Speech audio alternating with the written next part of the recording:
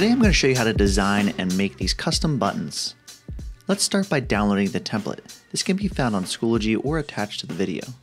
Select download, and this will go to the downloads folder on your iPad. Now I'm going to open up Photoshop.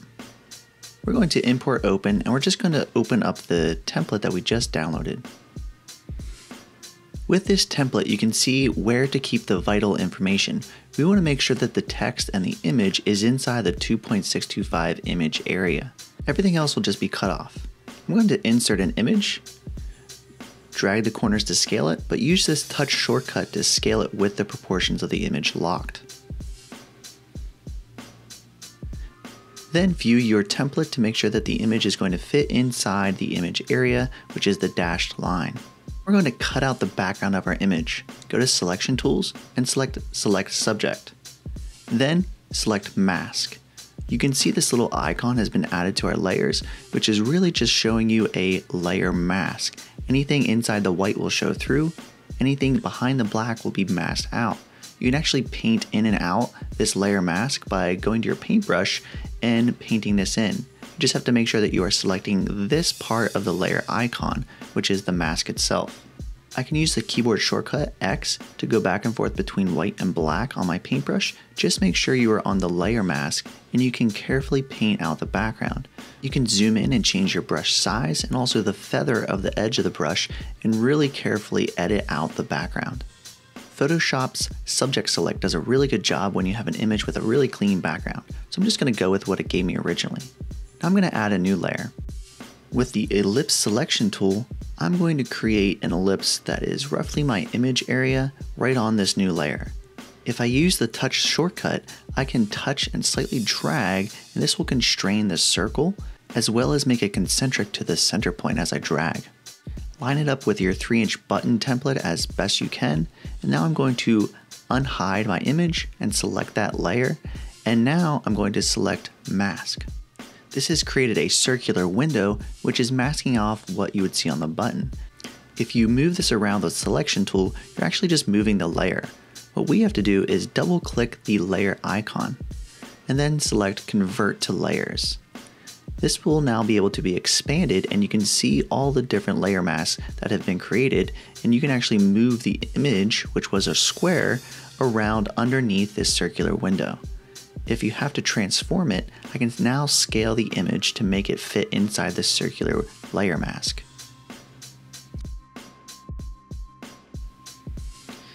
Now that this is complete, I'm going to go find another image that I can composite into this document. There's some great stock websites out there like unsplash.com where I can find an image of, for this example, the White House or the Capitol building. If you don't like these stock websites, you can simply just do a Google search and edit your filter settings to give you Creative Commons license images only. Then you can also edit the type of image you get as well as the size. I'm going to change mine to large, that way the quality of the image is the best I can find. This image looks good. I'm actually going to click it and download the image instead of just right-clicking and saving. Now I can insert this image, and just a reminder, layers are stacked from top to bottom, so if you want this to be in the background, you just have to drag the layer down. But first I'm going to scale it, make it fit how I want, and select Done. Now I can just reorder my layers and put this underneath the figure, but it's still inside the circular layer mask. Now I'm going to edit the appearance of my images by adding adjustment layers. Select the plus sign, adjustment layers, and I'm going to choose black and white for the first one just to show you how this works. This is going to add the effect to the layers beneath it in the layers order. So if I drag the order of my layers, it's only going to add the black and white filter to the background layer. Let's try a different one. Let's add a hue and saturation effect. And now I'm going to add colorize, and I can actually change the color of my figure. I kind of want to make it look patriotic, so I'm going to play around with some of these hues, the saturation, and I can also modify the lightness. There are also a ton of different blending modes which changes the way that this color or hue saturation lays over my image. I'm going to go for color for this effect, but I recommend going down through and finding the one that fits your needs. This adjustment layer can also be modified just like a layer mask. I could erase or paint out parts of this image, or I could use this gradient and basically do a fade erase of how this is laying over my image. So I'm going to try to make half of it red and half of it blue by adding this gradient over the adjustment layer. Before I get too far into my linear gradient, I'm going to go back and I'm going to duplicate my adjustment layer by selecting this symbol and then duplicating it. Now I'm going to make one of them red and one of them blue. At any time, I can always go back and adjust the hue, the saturation, or the lightness of any of these adjustment layers. Now I'm going to hide the one and add my gradient. If this happens, that's because you didn't select the actual adjustment mask. Go back and be very careful in your layers panel. Select the icon just like a layer mask before you add the gradient, and then it should do what you expect. You can click multiple times to get the gradient just right. Now that I have the blue fade, I'm going to come up to the red layer, unhide it, and add a gradient over this one. It's revealing part of that blue gradient underneath while it's showing you the red. Try multiple effects, and you can always export these as separate PNGs and try them in your button design. Just make sure that you turn off your template layer before you export the PNG, and also beware of this export unsuccessful. Make sure it gives you a green notification, that way it's actually in your files. I'm considering the overall design of my button as I change the color of the photo, and I'm just trying to make it fit together aesthetically. This time my export was successful, and now I'm ready to take this image into Illustrator. Create a new document, change the units to inches, and then make it 3.5 by 3.5. Start by inserting your template, and then open up the layers and delete the white background that comes with it. That way it stays out of your way. With the direct selection arrow, select the template, open up properties, and lower the opacity. I'm going to keep this right on top of my design as I work. Lock the template layer, and now we're going to create a new layer for the image. Drag the image below the template. Make sure you collapse layer 1 before you do, and now we're going to insert the PNG that we just edited of our figure. Use the selection arrow to scale your image to make it fit inside the template however you want, and just like Photoshop, Illustrator has a touch shortcut that you can touch and drag. I'm going to add a new layer, drag it to the bottom, and this is where I'm going to insert a different background. Instead of using the photo of the White House, I'm going to be doing more of a graphic version. So I'm going to use this vector version I found, and I'm going to download this just like I did the image previously, except I'm going to now modify it in Illustrator.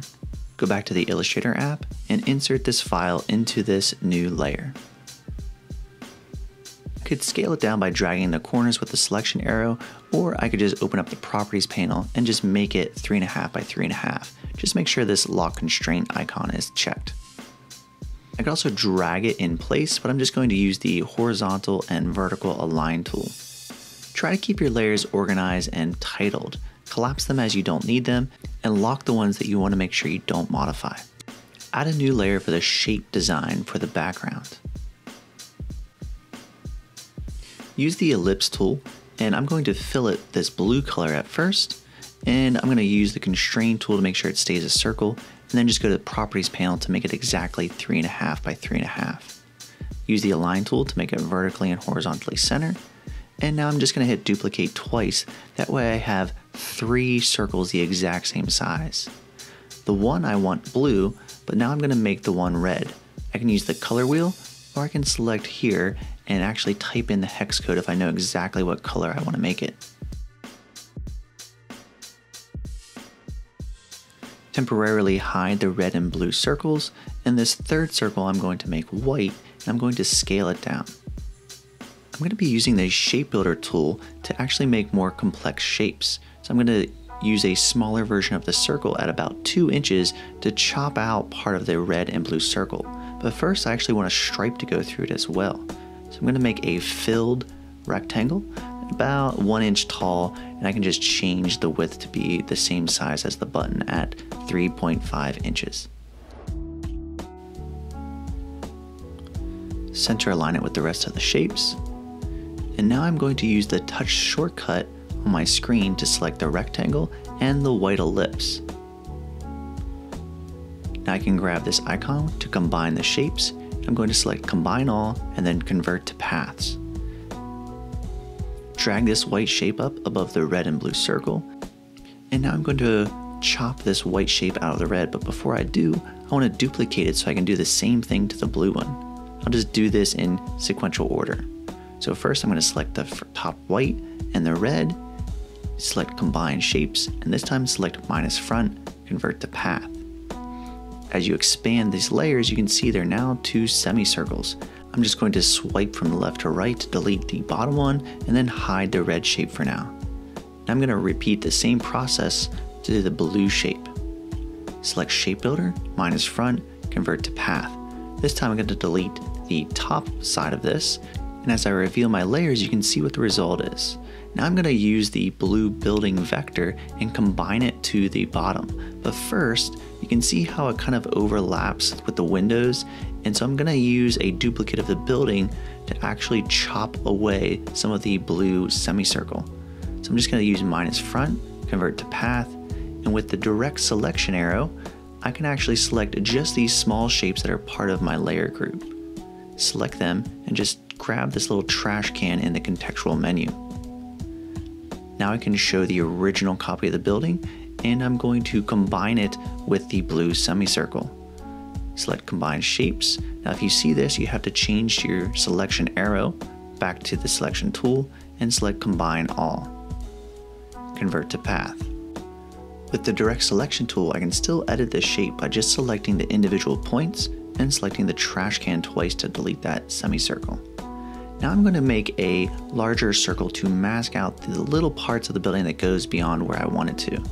So I can select both of these shapes and use intersect this time. However, you can see I don't actually want this green color. I want to preserve my blue. So I'm first going to change the color of my ellipse by using this eyedropper tool to the original blue color that I created. Now that they're the same color, I can select both shapes in the layers panel and use the combine shapes tool with the intersect option. Select convert to path to make it permanent. Now I can go back through and start revealing some of my other designs to see how this is looking. Now I'm going to create a new layer for the text. To create text in the Illustrator app, you have to have a circle or a path to put it on. So I'm going to first create a circle. I'm going to try to make it fit just inside the design window here. So that would make mine about 2¼ inches. I need to duplicate this ellipse so that way I can do this 2 separate times. Now I'm going to just use the text tool, drag out a box, and type out my text. In the properties panel, I can change the font type. I'm going to use this Rockwell because I want a nice serif font to go with my design, but go down through, find a font that matches your design aesthetic, and then obviously change the size and color. Here's where you can change the size. Just click this open, you can actually scroll down through or actually type in the point value. Make sure the text is selected to change the color. I'm going to go with a white, and I'm going to use the selection tool to move it roughly in place for now. With this contextual menu, I can also change the size here by just dragging this icon, but I also want to make sure that it's center with my paragraph, and this paragraph text window is kind of bulky, so I'm going to change the text container right here. Now I can move it right over the arc, and I'm going to use my touch shortcut to select the text as well as this green circle, and then grab type on path. Now it's a little hard to see, so I'm going to hide the template for now, and then just drag these scrolls around. I'm going to use the kind of red semicircle to give myself roughly center, and I can still scale that original ellipse to make it fit just inside that template window. You can also change the text size in the contextual menu as well as the spacing to make it look just right. Temporarily lock this text so I don't mess it up as I make the text for the bottom portion of my design. I'm going to type it out just like before and change the color.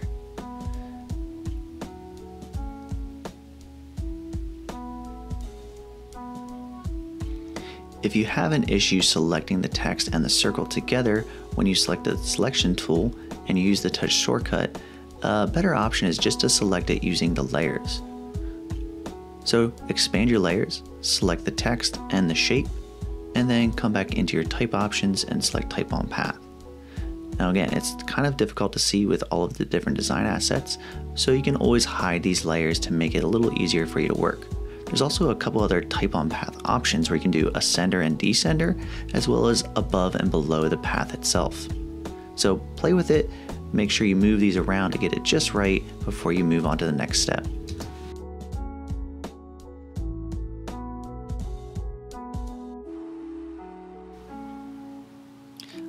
I'm going to add a few other design elements. Luckily there's a star tool built right into Illustrator, but you could obviously add any other vectors. You could hand draw your own vectors and just try to make them aligned as best you can using the template. And then you can also mirror by using this flip button right here. I'm just going to move it across and give this a little bit more flair. This is looking pretty good. I'm going to hide the template to give myself a better view. And now I'm going to add a little bit of texture. So I'm going to add a new layer. And I'm going to add a textured image that I found. This is just textured metal. And I'm going to scale it up because I just want to use the white portion of it over my image. I'm going to scale it really large, even if it sticks beyond. And I'm going to put this over top everything but the template. Then I'm going to open up properties and change my blending mode to multiply. Now you can see it kind of looks like a worn button. And now I'm going to just create another layer and create a circular mask to chop out everything that's extra. So make it the same size as your button at 3.5 by 3.5, center align it, and now I'm going to zoom out, and with the selection tool, I'm going to try to select everything with a window select by just dragging a box. If you see these little lock icons, that means there are several layers that are locked.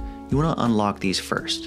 So reselect, grab the object and make clipping mask. Now it's masking out everything just like we did in Photoshop. I think that texture is a little bit strong, so I'm going to go into my mask preview, find the image layer, and just lower the opacity of it just a little bit.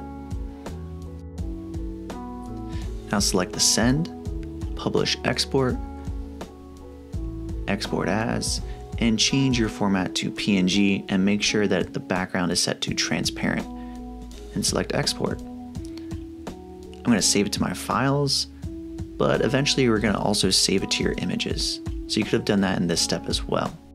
Ensure that it's saved to your files, and then open it and also save to your images. We want to print this with an actual size in mind. So if you're printing from a desktop, I'd recommend a PDF format, but since we're doing this from our iPad, it tends to scale to our school printers.